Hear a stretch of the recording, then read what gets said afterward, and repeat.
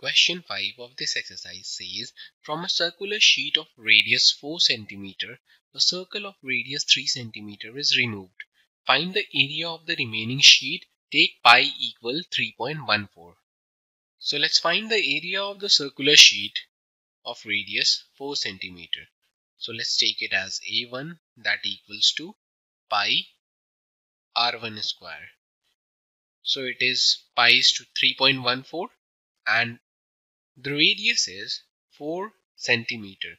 So it will be square of 4. So on solving this, we will get 3.14 into 16, which is same as 50.24 square centimeter. So that is the area of the circle with radius 4 centimeter. Now let's find the area of the circle when the radius is 3 centimeter. So let's take it as pi R2 square.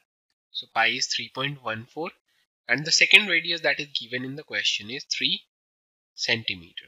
So it will be 3.14 into 9, which is same as 28.26. So the area of the second circle is 28.26 square centimeter. Now this area is removed. So basically we need to subtract this area from the area of the circle of radius 4 centimeter. Now the area of the remaining sheet is basically equals to A1 minus A2, and A1 we have got as 50.24 square centimeter and A2 we have got as 28.26 square centimeter.